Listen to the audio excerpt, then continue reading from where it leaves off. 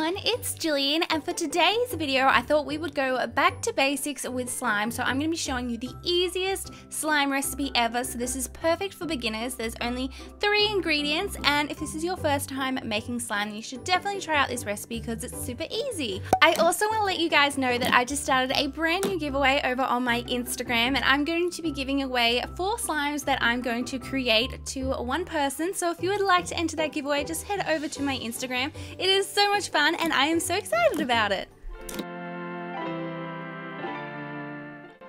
So we're going to start off by making our slime activator, and what activator is it's basically what's going to make our glue into slime. So it's super important.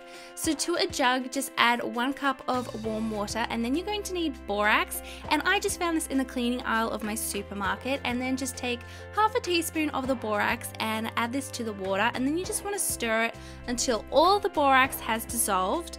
Now you can leave your slime activator in the jug, but what I've been loving doing lately is actually adding it to a squeezy bottle like the one you can see here. So I'm just carefully pouring it into the bottle and then popping the lid back on. And I just love using this squeezy bottle to add my slime activator to my slime.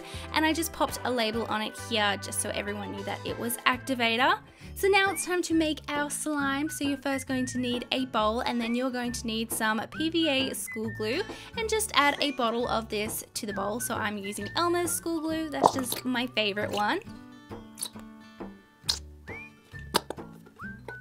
Now this is an optional step, but I love coloring my slime. I love making them really bright, fun colors, and you can either use acrylic paint or you can use food dye. I'm using acrylic paint here, so I'm just adding a little bit to the glue and then mixing it in until it's all the same consistency.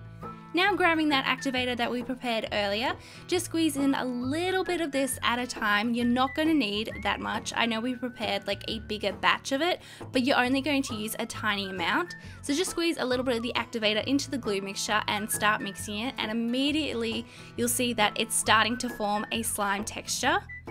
So you just want to continue stirring it super slowly, and you also want to make sure that you're adding your activator very slowly because you don't want to overactivate your slime, because then it will be super rubbery and not stretchy at all.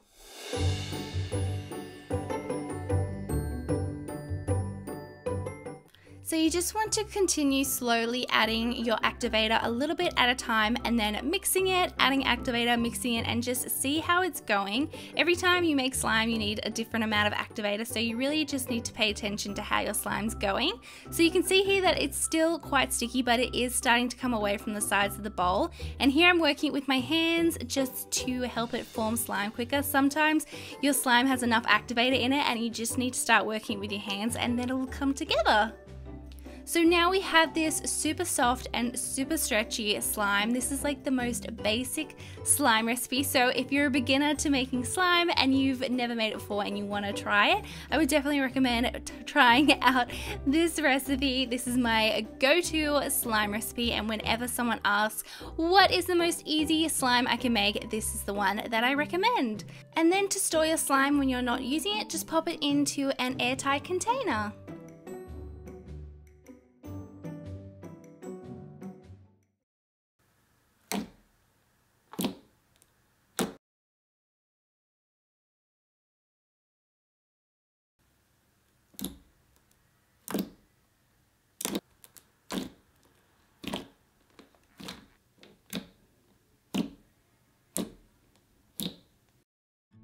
I hope you all enjoyed today's video. I had so much fun making it. If you haven't already subscribed, don't forget to click the subscribe button to see new videos from me. I hope you're all having a wonderful day, and I will see you all in my next video. Bye!